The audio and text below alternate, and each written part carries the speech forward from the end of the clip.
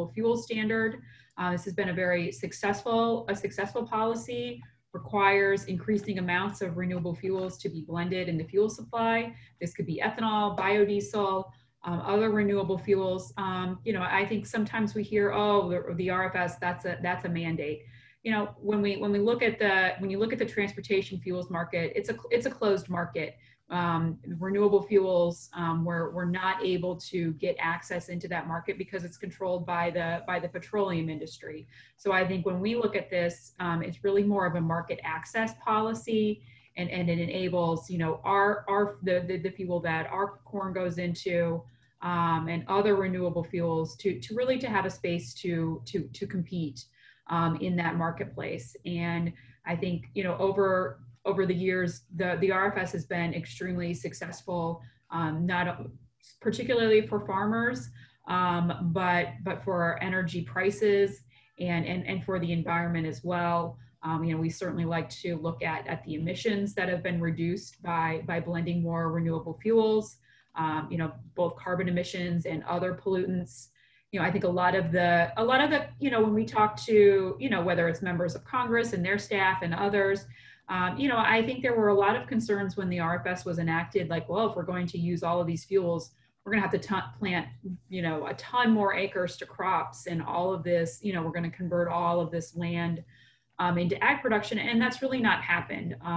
The total area planted to principal crops is actually lower than when the RFS was enacted. Certainly, there have been shifts among different crops.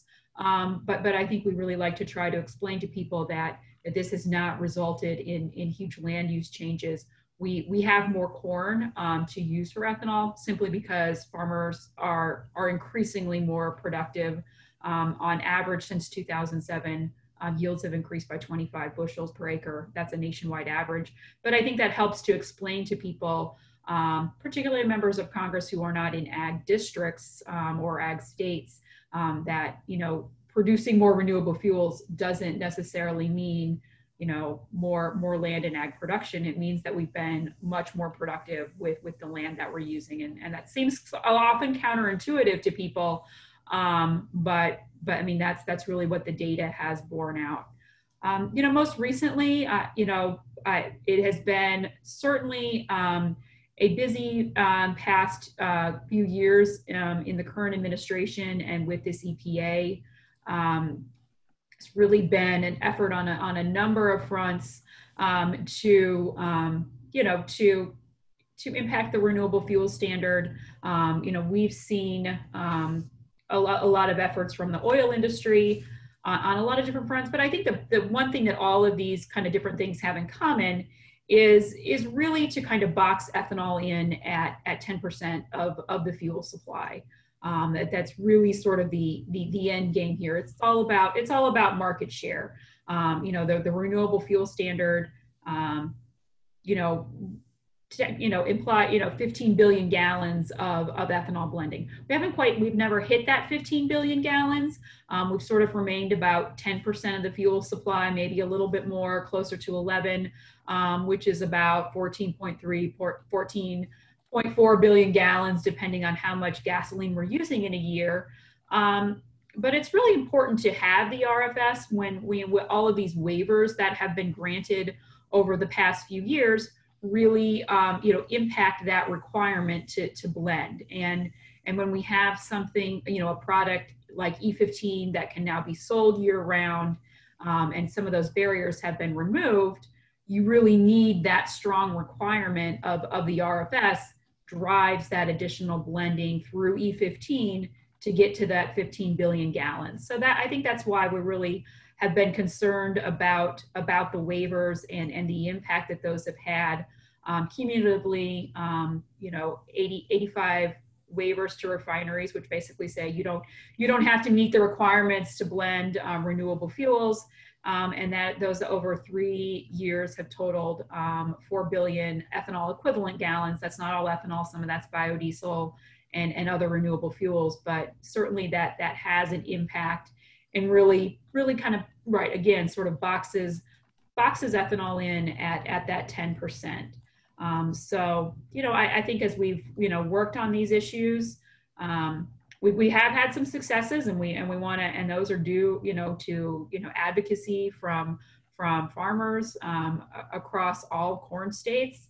Like as I mentioned, in 2019, final regulation removing barriers around 15% ethanol blends so that can be sold year round. That's certainly positive. We saw in the RFS annual volume rule last year that EPA would finally be required to, basically, reallocate any gallons that they waive. So if one refinery gets a waiver, somebody else is going to have to make up those gallons to kind of keep the requirement whole. We really pushed. That was, a long time coming. To kind of address the abuse of waivers. And then we had a really good win in the 10th Circuit Court, which is in Denver.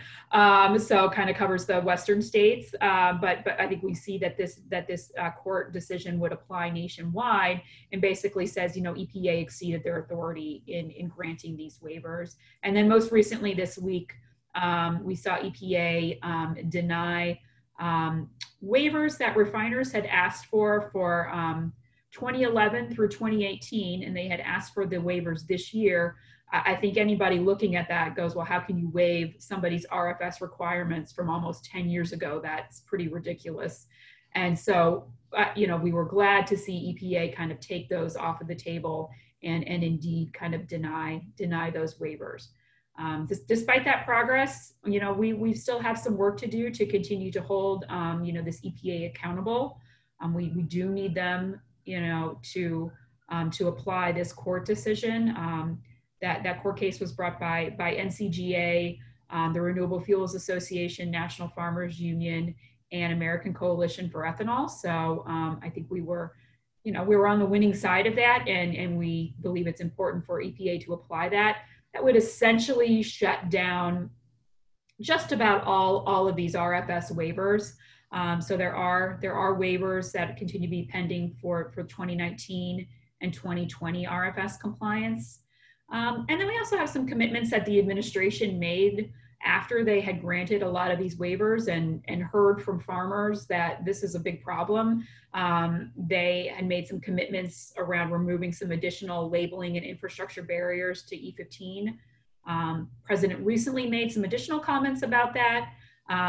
But again, we want to see that actual action to follow through on this, and we just haven't seen that yet. So those are some of the issues that we are going to continue to work on around the RFS. I think another issue that we're working on, so we have, we continue to see a lot of value in the market access provided by the RFS, particularly if the RFS was really used to its full potential of that 15 billion gallons to drive that extra demand. But we also look at how do we build on the success here? How do we keep moving forward? How do we get to a place where we're using higher blends of ethanol? A proposal, a policy that corn growers have been working on, with ethanol producers, with automakers, and with other stakeholders is really to figure out, how do the engine technologies that automakers want to use, and using those in conjunction with better fuels can make vehicles more fuel efficient and reduce emissions, which are two things that automakers are required to do. What we've come up with, and there's been a lot of outside research and a lot of work that's gone into this, and we've kind of picked that up. And we have working on legislation with a member of Congress from Illinois that has had some delays this year, a lot kind of due to Congress going in a lot of different directions with COVID. But I think we're getting close to having legislation to introduce. This legislation would increase the octane level of gasoline, and it would require that sources of octane going into fuel have lower carbon emissions. This really, so it's not necessarily a requirement to use ethanol, but we've really kind of set up the guardrails here where ethanol would be the octane source of choice, and hoping, really looking at how that, this is a very forward-looking policy. This is not something that is going to start increasing ethanol demand next year, but this is really to look at how we can support long-term corn demand through higher ethanol blends that deliver these benefits for automakers and more broadly for the environment. This will be a long-term transition. It's not an easy thing to do. It's pretty complicated. But I think, from NCGA's standpoint, if we don't go ahead and get started on this, we're not ever going to get there. So that is the legislation that we have been working on. I will say I won't be able, I don't think I'm going to cover all the details here, but I would encourage you, if you have some time, ncga.com/octane. We have a lot of resources on the NCGA website. There's some really great videos that explain, some of these engine technologies. So if you're, into that, we've got a couple of engineers who've done some videos with us, some grower leaders that have done, that, and a lot of it really great material. So would certainly encourage everybody to check that out and learn more about this legislation. Really the benefits here for high octane fuel is you increase fuel efficiency by at least 5%. This is certainly, something that automakers are being pushed to do, and I think we want to be part of that solution. If you have a low carbon requirement and you're allowing higher blends of ethanol, you also get pretty substantial greenhouse gas emission reductions. I think we all know the benefits of ethanol here. It has a very high octane rating, making it a very efficient source to increase octane. And on the cost side, ethanol is significantly less expensive than gasoline. If refineries wanted to use petroleum-based sources to increase gasoline octane, that's very expensive for them.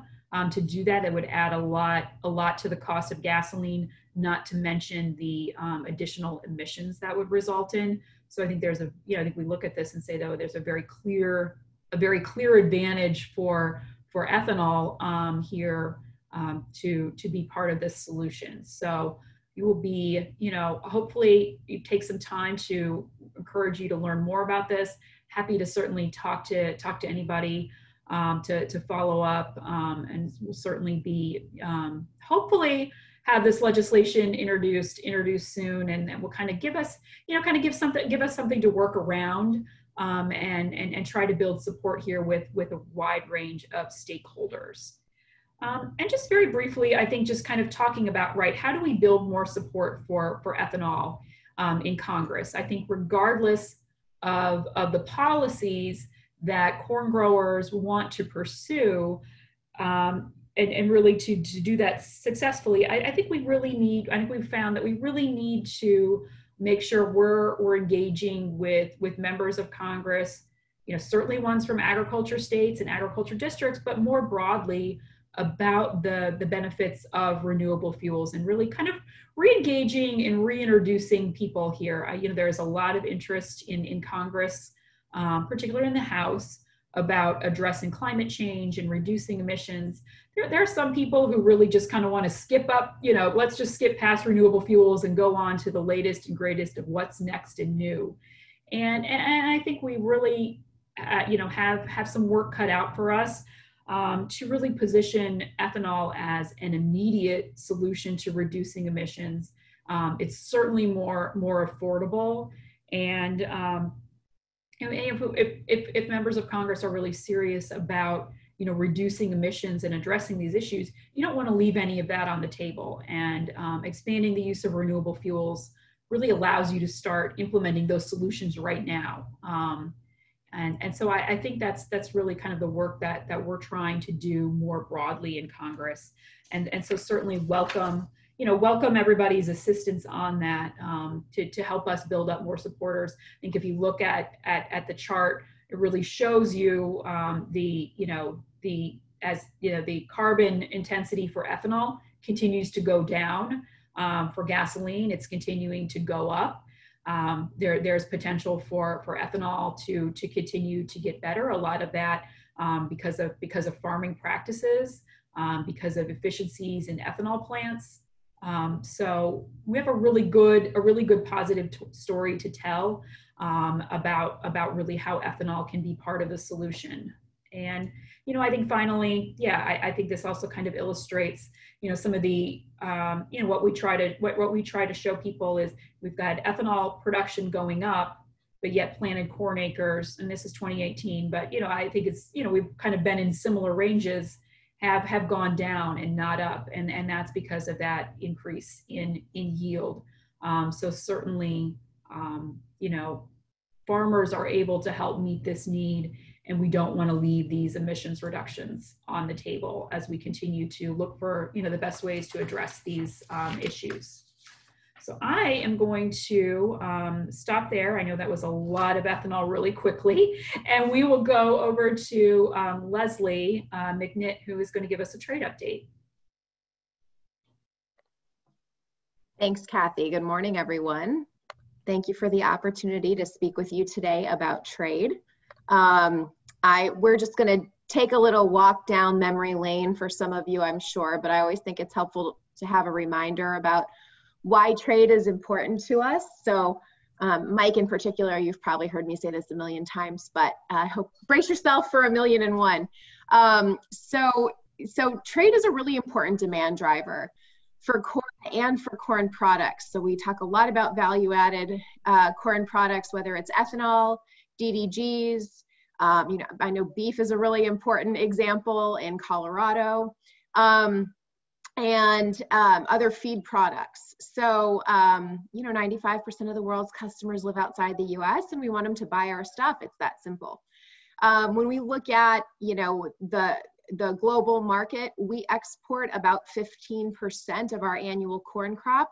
That's just direct corn. So when you talk about exports of value-added products and break them down into their corn equivalent, that jumps to closer to 25% of the annual crop that ends up getting exported. NCGA and the U.S. Grains Council, as you know, work very closely together on trade, and we have commissioned studies every time USDA updates its data, and the most recent numbers we have, we're actually in the process of updating this now, but our 2016 numbers, and looking at the impact on Colorado, corn and corn product exports were valued at 178.5, not dollars, there should be a million there, $1 million in 2016. So exports, produce a tremendous economic value to your state. Those exports supported 1,853 jobs in Colorado. And so, it's a really important part of your bottom line as farmers to make sure that your products are competing in key markets around the world. And that's why we focus so much on trade. Next slide, please.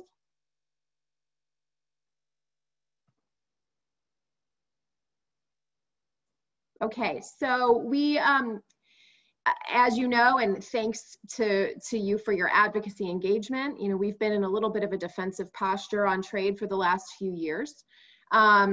We've been really focusing on preserving our market access in top priority markets. So whether that's, expanding trade in Japan, preserving our relationship with Korea, or I think most importantly, staying in NAFTA and then ultimately passing the new USMCA trade agreement with Mexico and Canada.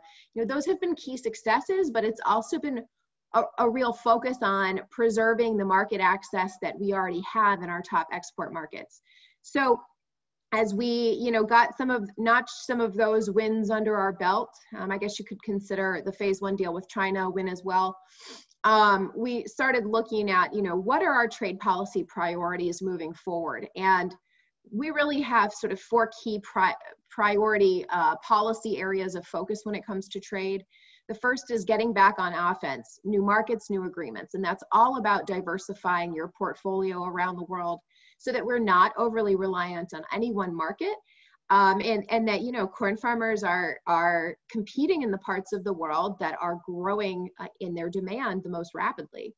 And Southeast Asia is really an important focal point there. I'll get into a little bit more about why in a moment, but It's a really important region. And so it's really making sure that we're also pushing our government to pivot and consider the importance of Southeast Asia in its strategy. And promoting ethanol export expansion is another huge component of new markets and new agreements, and that getting back on offense. Ethanol exports are a huge opportunity, and we want to do what we can to help support and facilitate that vision on the policy side at NCGA. The second focus area is mitigating trade barriers. I think that one speaks for itself, but typically issues that we face on the regulatory side with other nations, barriers to biotechnology, barriers to, or I guess a lack of harmony in maximum residue levels for pesticides. And those are types of examples that we see probably the most frequently that can serve as trade disruption.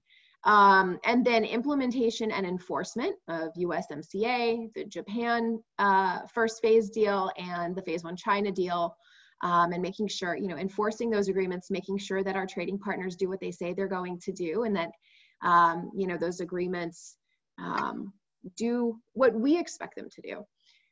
And then finally, increasing investment in the Market Access Program, MAP, and the Foreign Market Development Program, FMD, which is always a major Farm Bill priority. It's something that I always keep in our top tier priorities, whether it's a Farm Bill year or not, because it's really important, I think, for us to not lose sight of that one in particular. And MAP and FMD, of course, are funded through and authorized through the Farm Bill, and support a lot of the great work that our partner, the U.S. Grains Council, does to do the foreign market development and increase your competitiveness and market access around the world. So that's a really important partnership. So that's another major priority. Next slide, please. So now I'll dive a little bit into some of the hot topics that we're focusing on, that you may be reading about or hearing about, whether it's through, the press or through NCGA updates, things that you're thinking about. And I'll talk a little bit about how they kind of fit within those buckets. So I mentioned the pivot to Southeast Asia. I'll talk a little bit about why that's important. The Southeast Asia and Oceania region encompasses about 13 countries, with a total population of 702 million people. It's a relatively stable region, and the total animal feed market is estimated to be about 118 million metric tons. So we know that there's a lot of protein demand in this region. There's a lot of energy demand. The region's energy demand has grown by 60% over the past 15 years. And it's rapidly growing. You're seeing middle class incomes rise, middle class growth, protein demand, feed demand in turn, energy demand. And so it's just a really important region to make sure that, we're capturing that demand for the US. And we have a lot of competitors also looking to capture that demand in that region.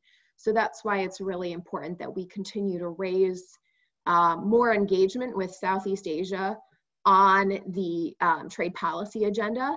And it's something that I try and talk about in, every conversation as a top priority, whether it's, with members of Congress or with the administration. And as we think about, the post-election environment here in town, whether we're dealing with a second term of the Trump administration or a first term of the Biden administration, this is going to be something that we're going to really want to try and get on their trade policy agenda. And make this a priority. And then the next, so that falls under new markets, new agreements. The next issue is the Brazil ethanol TRQ, which stands for tariff rate quota. This is an issue that the Grains Council has been leading on. We've been working with them and with the ethanol industry on this issue for a while. And I would say this falls under trade barriers as well as ethanol expansion in terms of our overall priorities. Brazil has been our top export market for ethanol. And, we typically think of Brazil as a competitor, and it is, but it's also an important importer of ethanol. since about 2017, Brazil instituted a tariff rate quota of 600 million liters, meaning that anything beyond any imports beyond that level would have a 20% tariff on them. That's how the TRQ works. And we definitely export more than that to Brazil. So, you know, that would make our ethanol less competitive. So there's been a long fight. You know, the TRQ was not meant to be permanent. It was meant to expire. There was a long fight to try and get that tariff removed. And the U.S. government has you know, stepped up its engagement on this issue with Brazil. But that, you know, that new trade barrier became pretty popular with Brazil's sugarcane industry. And so, you know, their domestic politics were a little bit challenging to get this resolved. There was a high-level meeting, I guess it was about a year ago, between Presidents Trump and Bolsonaro. One of the outcomes of that meeting was to raise the TRQ to 750 million liters. Marginal improvement, but still not, you know, not the same thing as having duty-free market access. And I'll note that, you know, Brazilian ethanol pretty much has duty-free market access in the US. And so we're really looking for a level playing field there. So the recent action that you probably heard about is that on August 31st, the TRQ expired. And that meant that we went to a flat 20% tariff on all ethanol exports to Brazil, which is incredibly prohibitive, and really would shut us out of the market. And so, you know, we really pushed back hard on that, and the administration was able to negotiate behind the scenes with the Brazilians to extend the TRQ for another 90 days. During that time, the intent of, you know, the way the two governments are going to spend that time is to negotiate market access. And their statement says on ethanol and on sugar. So they're going to talk about what a mutually beneficial relationship looks like. And we all are going to use that time to press them to, you know, to eliminate this tariff once and for all. That's still our definition of success. So that process is just starting now, but that's the goal, is getting rid of the 20% tariff. Another issue that I would say falls under implementation, monitoring implementation and enforcement of a trade agreement, as well as trade barriers, are some of the regulatory issues that we're experiencing with Mexico around crop protection and biotechnology products. And we've seen an ideological shift among Mexican government officials. This is kind of a key element of some of the officials that President AMLO put into place.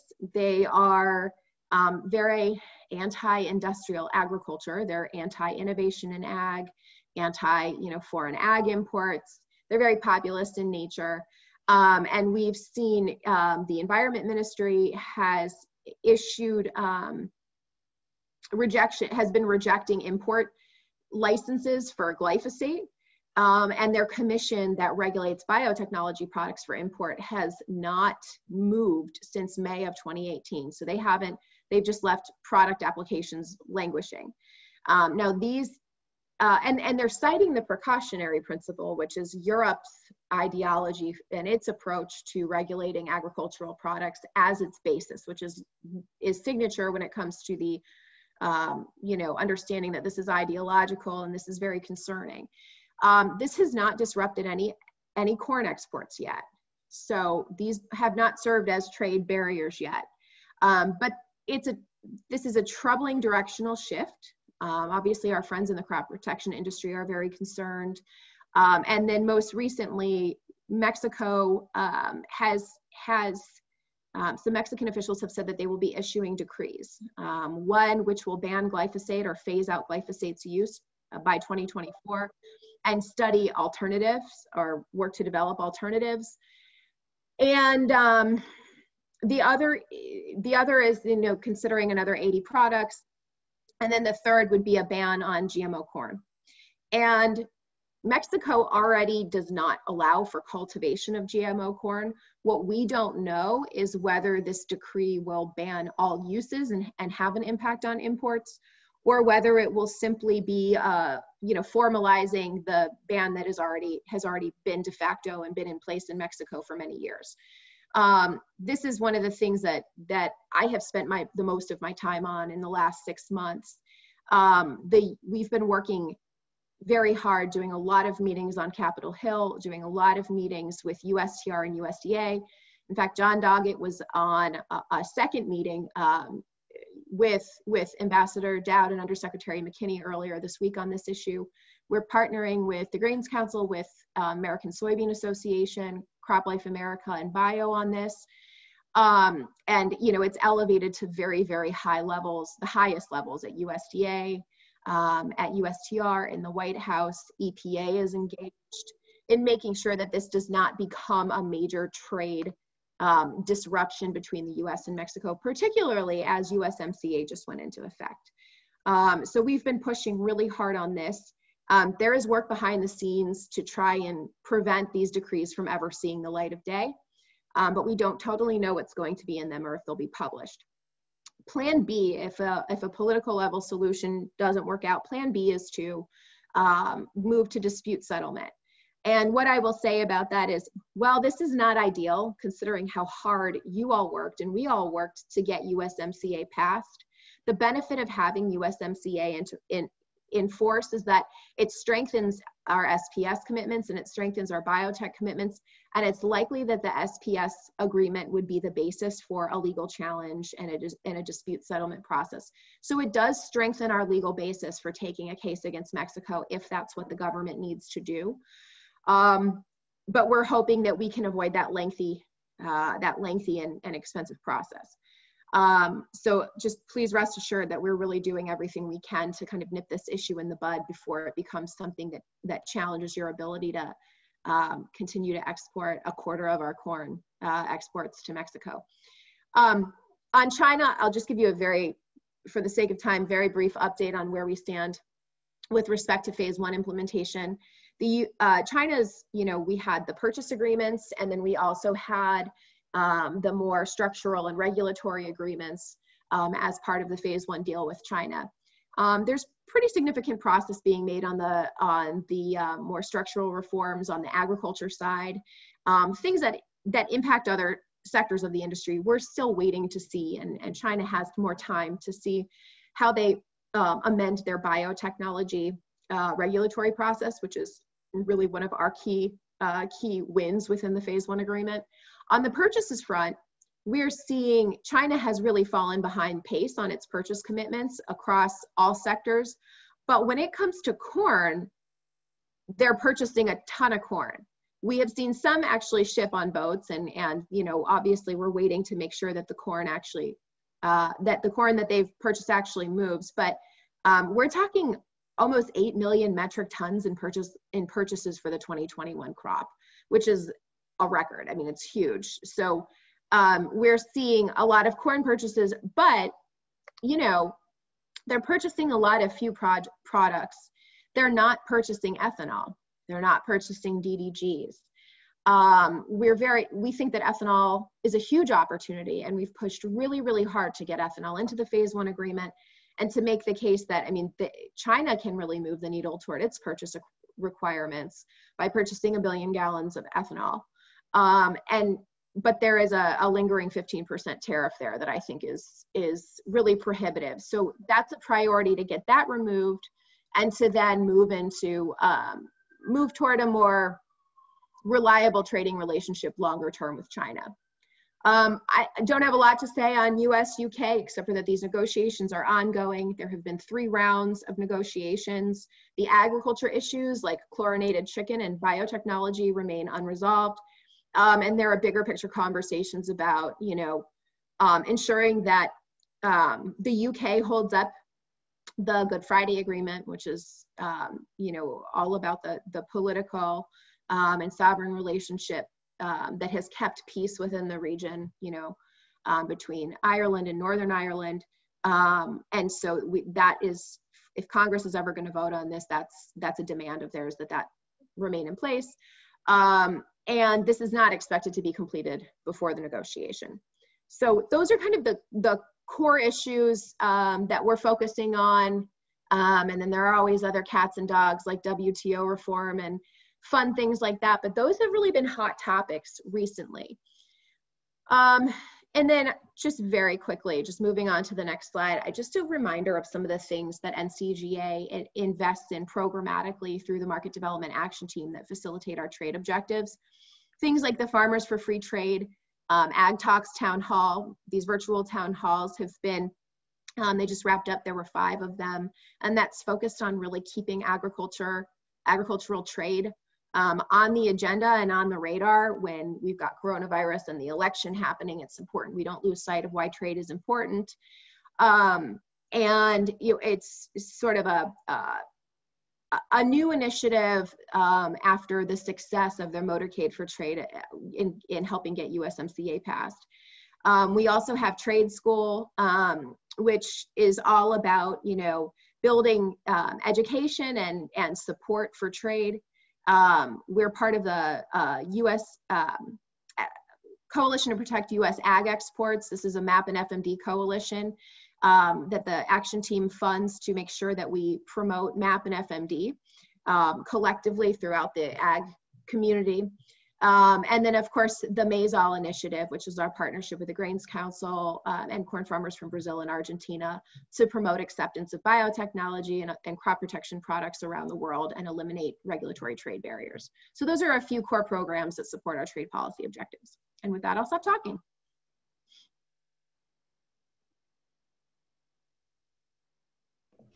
All right, well, thank you very much. And Kathy and Leslie. We have one more speaker today, and that's Sarah Henry. And so please, Sarah, take it away. And afterwards, we'll open it up for questions. And if you do have questions, don't feel shy. Type them right into the Q&A, and we will get them in front of our panelists to answer. Without further ado, Sarah, take it away. Thanks, Nick. Really quick, I just wanted to talk about a few infrastructure issues that are top of mind for NCGA and are really important to the success of our operations for our members. So to take advantage of the great trading opportunities and trading markets that Leslie just described and went over, it's obviously important for our growers to get their product to export. So over 50% of our corn in the United States that is exported is transported on the inland waterway system. So there's over 12,000 miles of navigable locks, over 240 lock sites that moves corn to 38 states via the Mississippi, Missouri, Illinois, and Ohio rivers. And so it is important to our competitiveness with other countries as far as exporting and producing our corn. And so it keeps us competitive with countries like Brazil and Argentina that are quickly working to produce corn, as much corn as the United States does. However, they don't have the infrastructure of the inland waterway system like the United States does. They rely heavily on rail and truck transportation. And just to put that quickly in perspective for you all, to transport 1,500 tons of corn, that's one barge, that's 15 jumbo hopper train cars, and 58 large semis. So the inland waterway system is by far the most effective way for us to move our product quickly. And so, as you can see, the navigation lock and dams are in desperate need of repair. So when the locks and dams were built, they had a lifespan of 50 years, and over 60% of the current locks that are working right now have exceeded that lifespan by 10 years.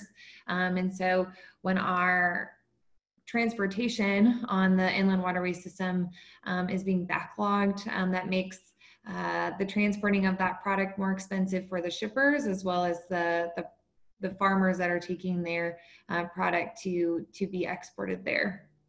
So the locks and dams are constructed and maintained by the Army Corps of Engineers. And the way that we regulate that is through what's called the Water Resources Development Act, WRDA for short. So it's reauthorized every 2 years through Congress, and it sets policy for the inland waterway system and the construction of those locks and dams. And so this is being reauthorized this year in 2020. And the big ask for NCGA is a cost share change of the construction account. So right now it's at 50% general revenue, 50% inland waterway trust fund.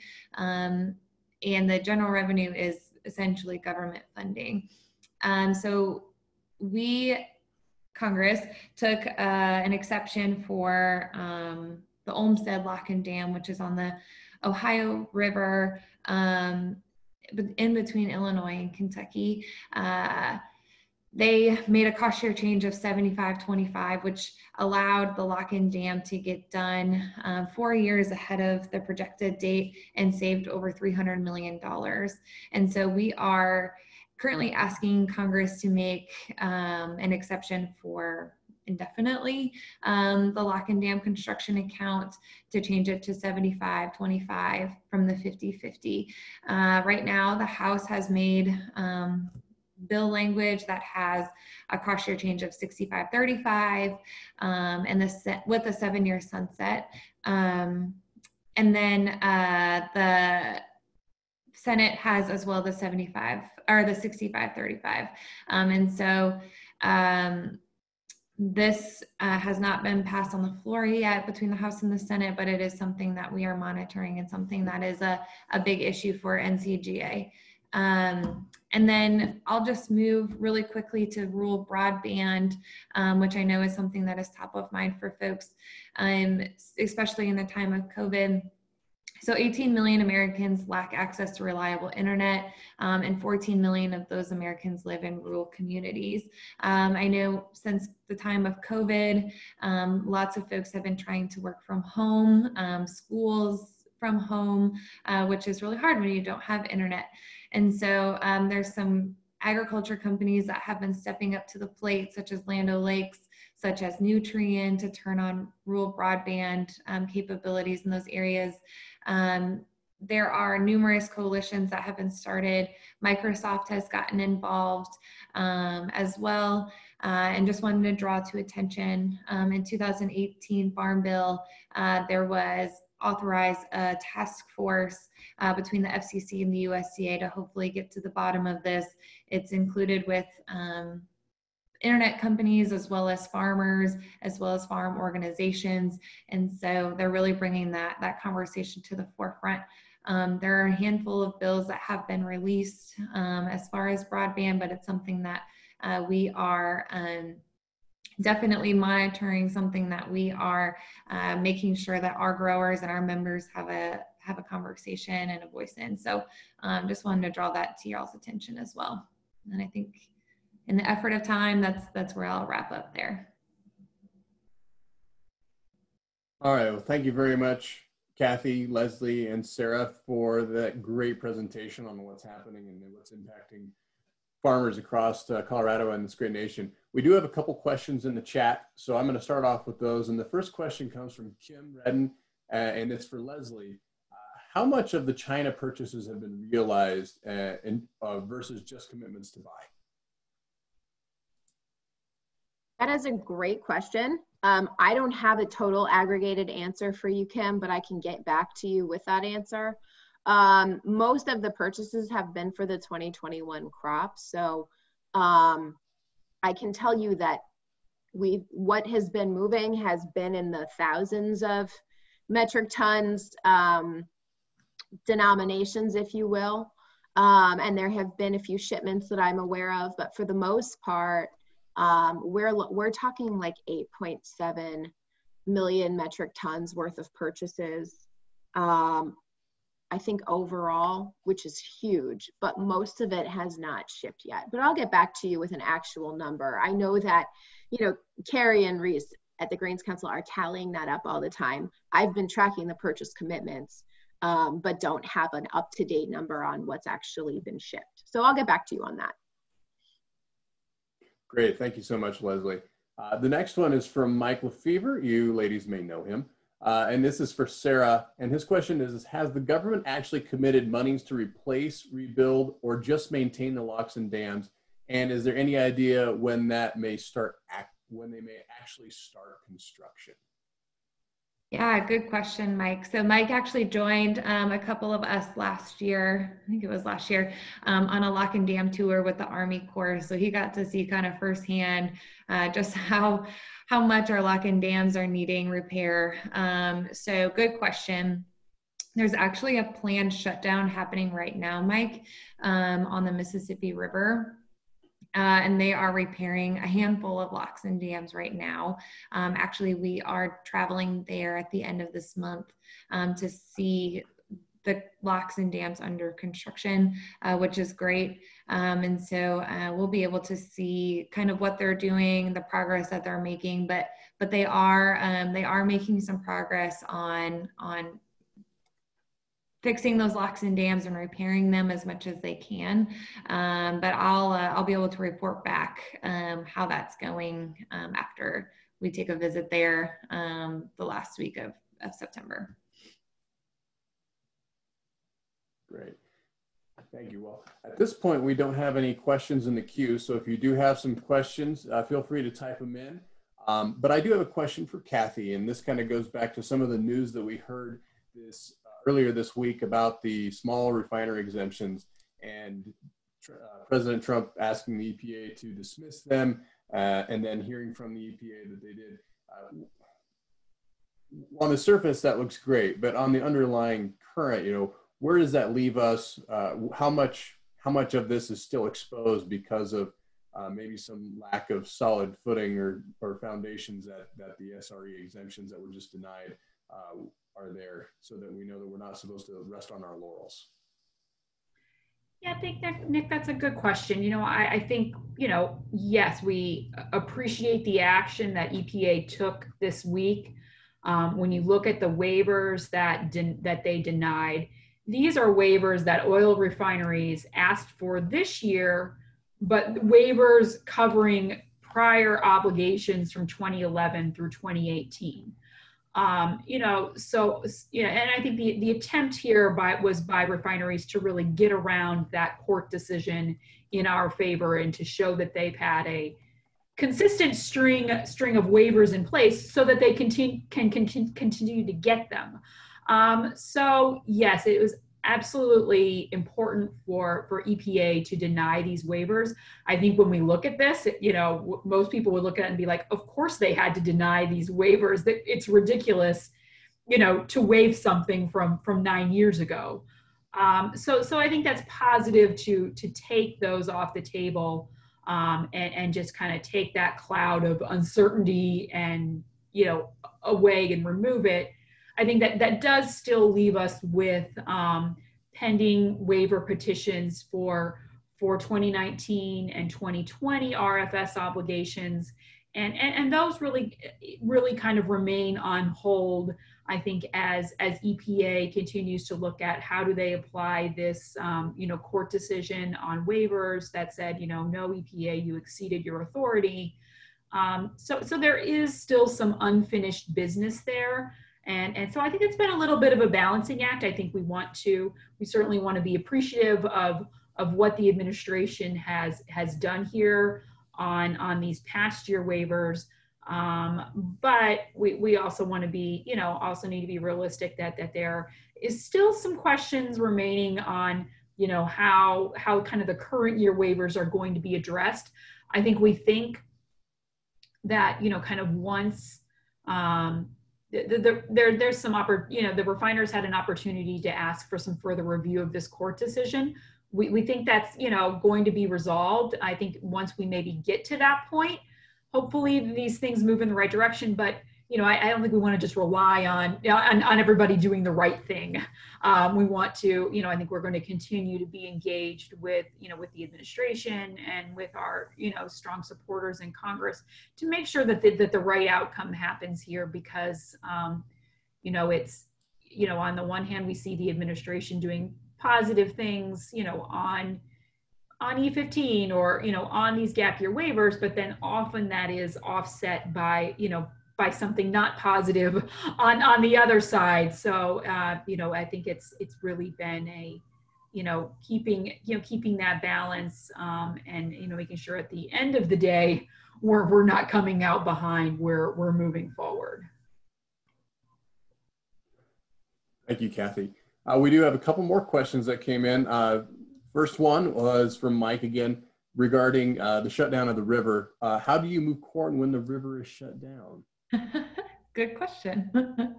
Yes, Mike, I was just typing you a note back. So that is a very good question. They are doing some diverting and moving corn in some other ways for the time being. I will tell you that they are set to conclude the construction on those lock-in dams. They timed it with harvest and moving those products. So they will be done October. And so it'll be done just in time for that.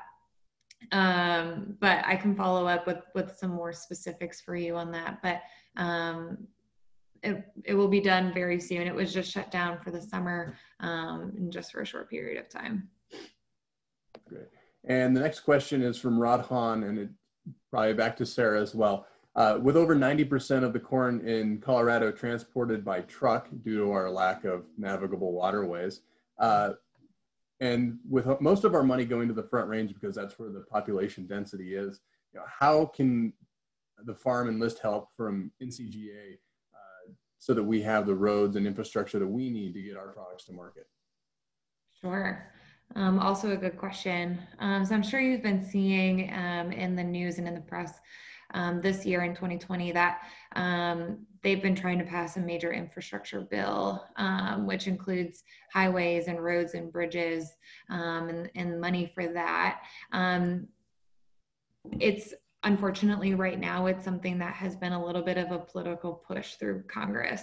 It's very decisive issues on both sides of the aisle. And so that's something that NCGA has been very vocal about with our folks and our friends here in DC, and making sure that rural communities are being taken care of in this, and that it's not something that is just focused on urban spaces and spaces where there's a population explosion, like you put it, Rod. So that is something that we are monitoring, that we are focusing on, is making sure that rural America is included and is front of mind for those folks. So I can follow up with specifics with you as well, and let you know about that.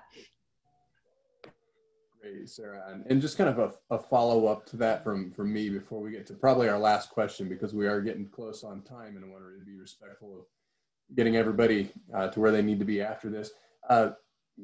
What is there that can be done when it comes to weights and lengths of trucks to maybe haul more corn in a semi, knowing that the weight limits have kind of been frozen nationwide, but there has been some exemptions granted, and what is the process that we could possibly go through to maybe increase that here in Colorado? Sure. Yeah. Yeah, you did hit on a important part there, that it has been exempted a little bit through the time of COVID, making sure that our supply chain is not disrupted at all. And so, unfortunately, I don't know the specifics on getting that permanently exempted, permanently changed, and specifically Colorado. I can work with our folks. We are part of a lot of coalitions here that focus a lot on transportation. And so I can check into that, Nick. I can follow up with you and kind of talk more about that with you, because I do know that's something that is important for those states that are using the inland waterways right away, that it's not a little bit more landlocked, but I can follow up with you definitely on that. That'd be great. And so our last question is from Rod as well, and it deals with court involvement in the chemical registration process. And is that becoming a hindrance to the EPA and farmers when it's impacting the products and protecting or chemical protectants that they need to use in their operation? And that can be for anybody to end this on. I will, yeah, we can certainly, I know some folks may know Colleen on our staff. She, has been tracking a number of these crop protection product issues with some of these re-registrations at EPA.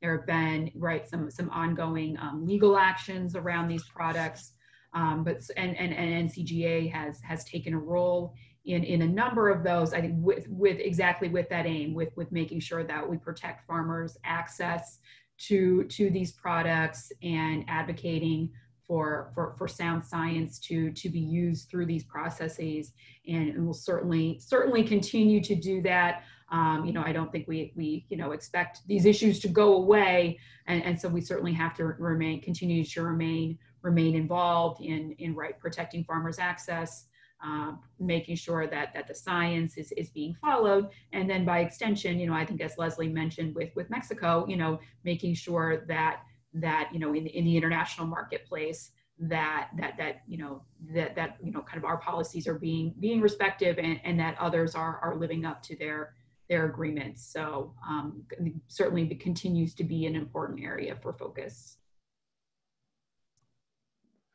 Well, thank you very much, Kathy, Leslie, and Sarah. On behalf of Colorado Corn, we appreciate you coming on and talking about the issues that are being faced in DC that are going to be impacting agriculture and corn farmers here in Colorado and across the nation. And so again, thank you so much. And for everybody who joined us this morning, thank you so much for taking an hour of your time. We really appreciate you coming on, and hopefully you garnered something from this morning and learned a little something new. I know I always do. And I just wanted to announce that our next webinar is going to be next Wednesday, the 23rd. It's going to start at 7:30 bright and early in the morning, and we're going to have Ryan LeGrand of the United States Grains Council talk about the work that they're doing overseas to open markets for our corn and our corn products, to increase that actual output that Leslie was talking about on the policy side, and what's happened since COVID, how it's impacted us, and what we're going to be doing in the future to increase those exports to foreign markets. So again, Kathy, Sarah, Leslie, thank you for joining us. And again, to everybody, thank you for hopping on this webinar this morning. Take care. Thank you. Thanks, Nick. It was nice to see everybody.